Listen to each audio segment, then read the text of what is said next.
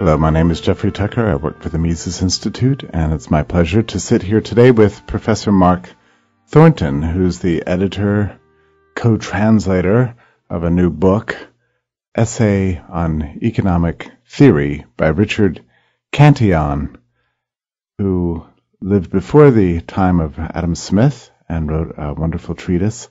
The Mises Institute has just published a new translation. Welcome, Professor Thornton. Thank you very much, Jeff. It's a great pleasure to be here with you today. Tell us first a little bit about Richard Cantillon.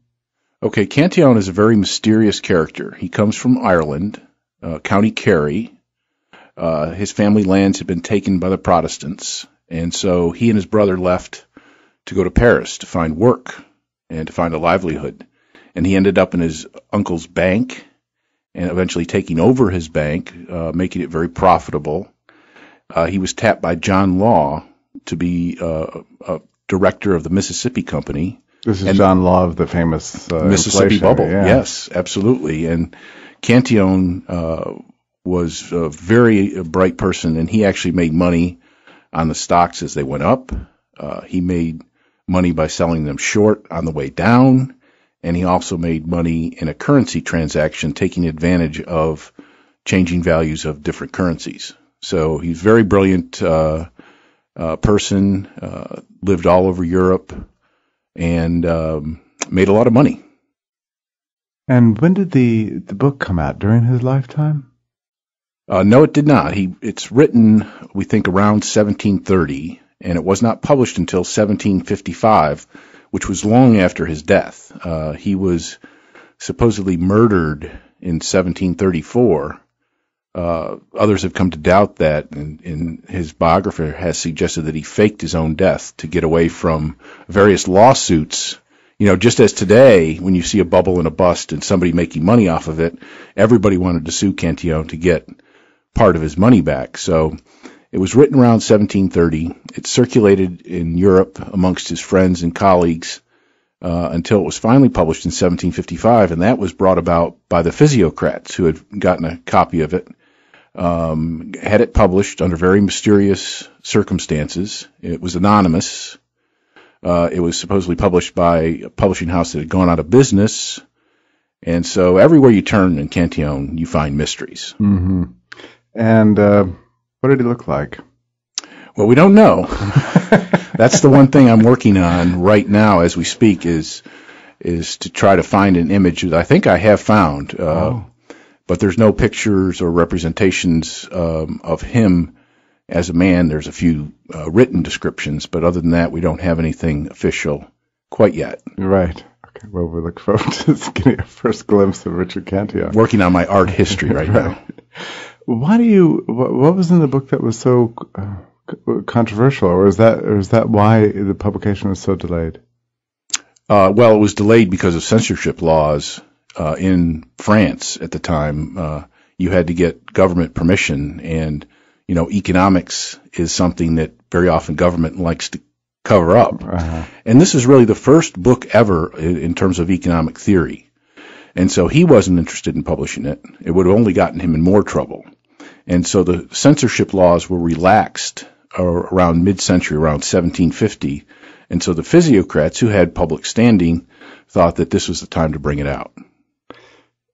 You said it was the first book on economic theory. Is that really the case? Yeah, that's really the case. There's economics that's going on prior to Cantillon, but most of it was mercantilist, which is not really economic theory to speak of. It's economic policy, and it's mostly misguided economic policy. You can get some good economics if you go back to the scholastics, but again, it's not really economic theory per se. From first page to last, scientific treatment. That's correct. Yeah, and that's what you find in Cantillon. It's not unlike a good book on economic theory today. I mean, he starts off with the very basics and goes through price theory and develops it systematically until you get to the end of the book where you've gone through production, distribution, price theory, monetary theory, banking, which was all brand new, and ending up with business cycle theory. So it's all there, systematically laid out. from the very basics to the most complex things. This is why Rothbard called him the founding, what did he say, the founder of modern economics, I guess was his phrase, right? Yeah, that's correct. And actually Murray's essay on Cantillon is what really got me interested in the first place. Murray had not only great descriptions of what was in Cantillon, but also a lot of the mysteries and his observations about what he thought would resolve those mysteries. And so I wrote about Cantillon for the book 15 Greatest Austrian Economists. And then I spent about the next 10 years trying to unravel those mysteries in detail, the type of detail that Murray didn't have time to do. And as a matter of fact, I mean, I wouldn't have had time to do it if I had a regular academic job. I mean, if I wasn't working at the Institute and having the time to put into those kind of mysteries and into the translation itself, which took 6 years to complete. And I had the assistance, of course, of Chantal Saucier, who's a French translator. None of this would have ever come to be. And I can assure listeners that Dr. Thornton has been absolutely obsessed. Yeah, you could say that. Tracking down, sometimes we would spend a couple of days trying to unravel the meaning of a single sentence or a single paragraph. And very often we'd have to come back and revisit it because, we would only find the clues to unravel it later on in the text. And so we used the original French. We used the English translation by Henry Higgs, 1931. It's the only other translation available, right? That's correct. Well, there's also a German translation by Hayek and his wife, and we consulted that in a couple of instances to see what Hayek had to say about particular points. And so we had a good set of data to work from, but still there's a lot of mysteries that were seemingly took forever to unravel. And there was a case where he discusses a landowner building canals and terraces on his property, and we couldn't really figure that out, what he was talking about there, until we ran into a book on 18th century French landscaping. And what that actually involved was lowering the level of land further away from your house and raising it to a flat level closer to your house so that deer and other animals couldn't jump up into your garden and eat all your plants and flowers. And it was a common technique back then, but Higgs's translation led you to wonder what in the world was going on. Yeah, it seems very strange. Well, then, of course, you have the other issue that Cantillon was the founder of the notion of entrepreneurship, you could say, in economic theory, and yet the term doesn't appear in the Old English translation. That's correct. Adam Smith and Henry Higgs, who translated the Cantillon's essay in 1931, both used the word undertaker. And so that's just one instance, but it's a repetitive one where the reader is faced with a term that just isn't the correct meaning. And so one of the most obvious changes that we made is to put entrepreneur back into the book, because that is one of the key contributions that Cantillon made. It's his whole system of economics is built on the entrepreneur. Nothing moves, nothing ever comes about in terms of economic theory if you take the entrepreneur out of the equation, so to speak. We talked about this a couple of days ago, and in the meantime, I should have asked at the time, but 48 hours have gone by, and only now am I puzzling as to how it came to be that the word undertaker was replaced entrepreneur. What is what possible relationship could there be between these two terms? Well, the word entrepreneur, and we're doing some research on this, but the original meaning of entrepreneur was somebody who was a government contractor, who built forts and who built bridges and things of that nature. Then it became more of a general notion of just somebody who undertook various projects. I see. Okay. And it was Cantillon who redefined the term to mean somebody who bought in the present at fixed prices but sold in the future at uncertain prices, and therefore faced uncertainty and risk, where the government contractor then and now, of course, does not face risk. They get their money under all conditions. So Cantillon changed the word to mean almost the exact opposite, and it stuck. In all the early dictionaries after Cantillon, we see the word meaning what it does today, and also very often quoted by students of Cantillon, readers of his book. Mm-hmm. Okay, now I understand that the undertaker doesn't have anything to do with death in graveyards. That's correct. Somebody who undertakes an activity of some That's sort. correct, but it's very unsettling, for a modern reader to see that the undertakers are in charge of everything. Yeah.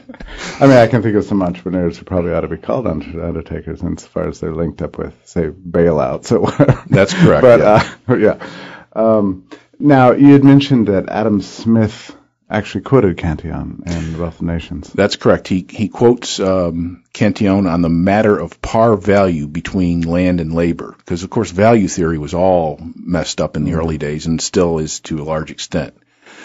And so Cantillon really straightens out value theory for the early economist and introduces what we call today opportunity cost. Yeah. And for many years, people misunderstood Cantillon's value theory, and I was able to do some research and show that what he meant by opportunity cost is precisely what we mean by opportunity cost. And he used examples in his text that are very reminiscent of examples in modern texts. He uses the example of the farmer making the decision of whether or not to send his child into a craft where you have to spend years learning how to do a certain trade, and you lose all that time, whereas the son could have been working on the farm. So it's precisely the modern definition, and Smith references Cantillon. He read Cantillon.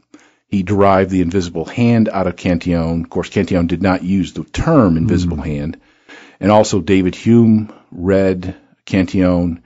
The physiocrats, of course, who helped get his book published.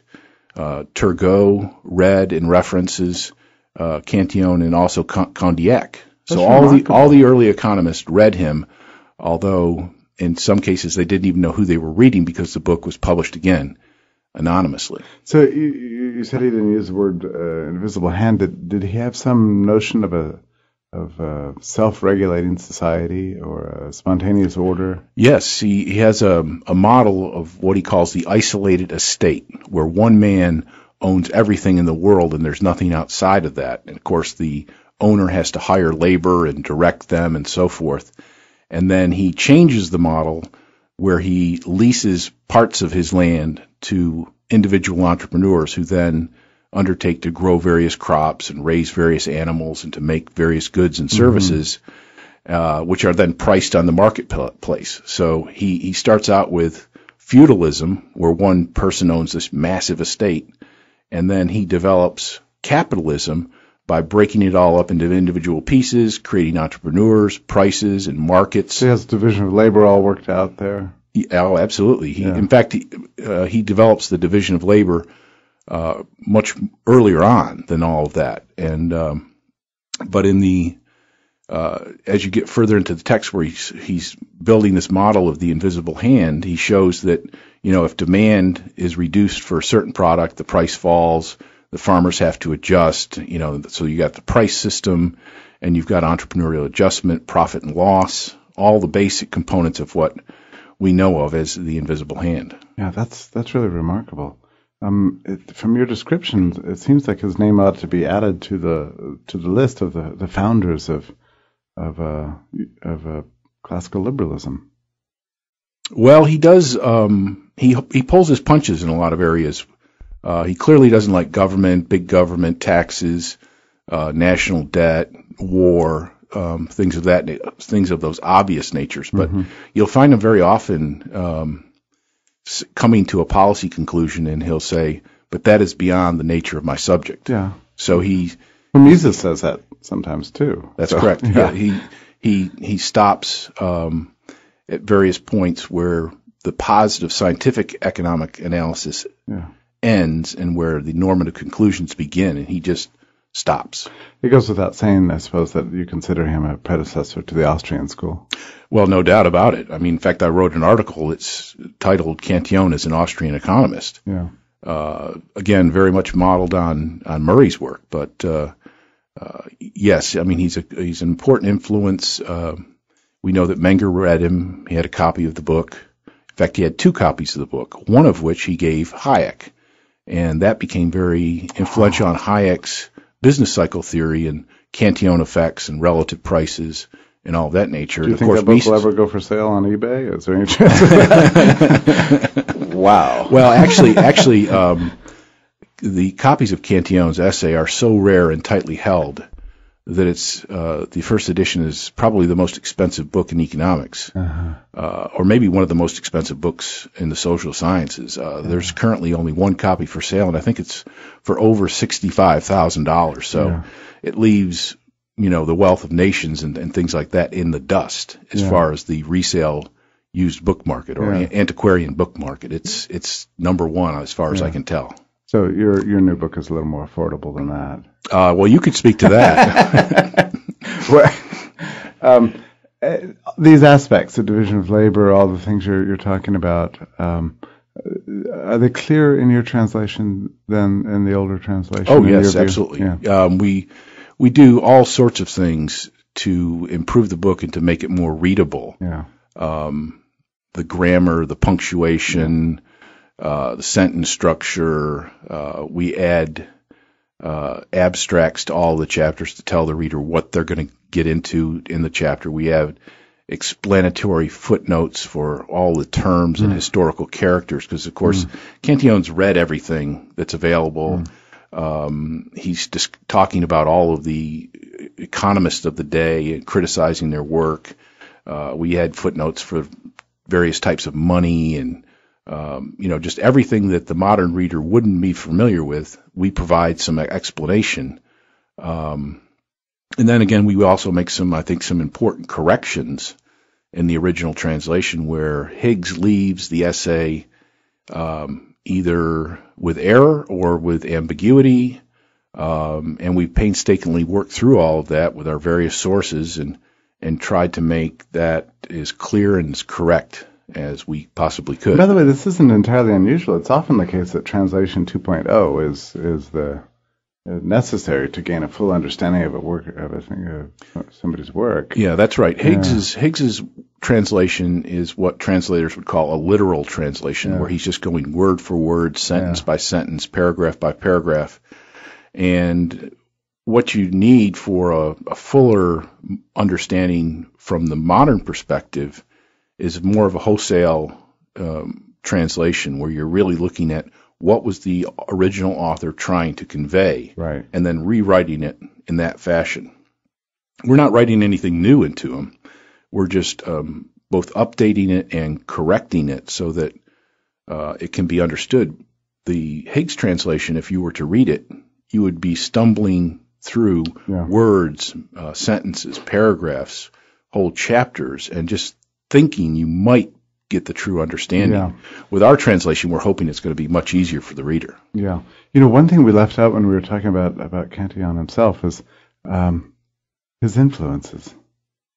If you're going to name 2 or 3 economic thinkers that had the biggest influence on his thought, who would they be? Well, that's a very good question.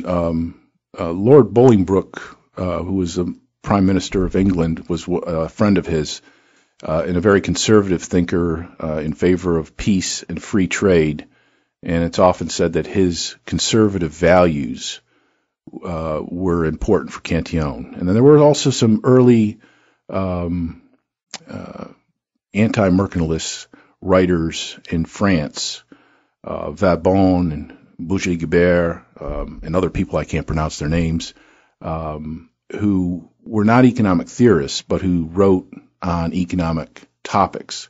And so when he discusses the English mercantilists, it's clear that he is in disagreement with mercantilist positions, that he doesn't like the English people in general, and that he really is highly critical of their work. William Petty and Davignon and Sir Isaac Newton, who was the director of the London Mint, all very highly critical of those people. But with the French anti-mercantilist semi-libertarian writers who weren't writing on economic theory but on policy, he was very sympathetic. And when he said something negative about their work, he wasn't as highly critical in his tone. Mm-hmm. So he did have some influences. He was extremely widely read in various disciplines, in history, ancient history, economics, agriculture, minting coins, just every time. You did have the emergence of the beginnings of an economic system of economic theory growing out of that scholastic tradition in Europe. Correct, and he did read the scholastics as well. Sure, so he's digging through all the old Latin treatises and putting a lot of things together. But still, his work represented something of an intellectual leap forward. Oh, absolutely. He did read the scholastics because, again, he was critical of them on a couple of points, although he didn't necessarily disagree with them. Right. But, again, they were, sort of on the normative rather than on the positive side. But, yes, there's a tremendous background that he brings to the table. But what he adds to the table is something incredibly significant in terms of developing economic theory. That was what was really the leap of advance. And that was really, I think, what the contribution is. Would you say that his book could be read? Well, let me ask it this way. How would a modern reader respond to the text that you've produced? Well, that's a good question. Hopefully they'll buy it, first of all, and then when they read it, they'll realize that economics is a systematic, deductive, logical system. Cantillon was big on numbers and histories and dates and testing out various things, but his economics and the development of economic theory is a logical, deductive system where he demonstrates how he comes to various conclusions and why alternatives to those conclusions are illogical and don't really stand the test of anything. So you would say that the book is capable of serving as an instrument of teaching?